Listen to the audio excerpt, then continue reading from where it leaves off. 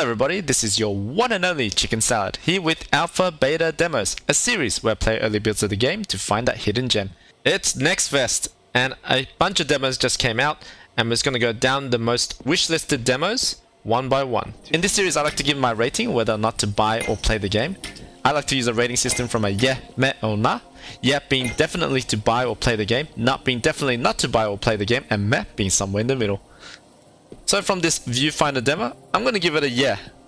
I've been keeping an eye out on this one to see how it's going to be, and I have to say I'm still pleasantly surprised by the puzzles and the elements in the game.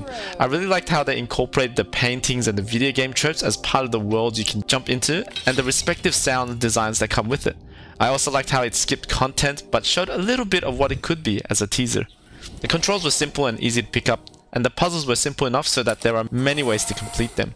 In terms of story, it seems like it's a nice narrative between two lovers and their friends in this magical world of theirs, and we are simply enjoying their moments. I love the serene visuals and the music that accompany this story.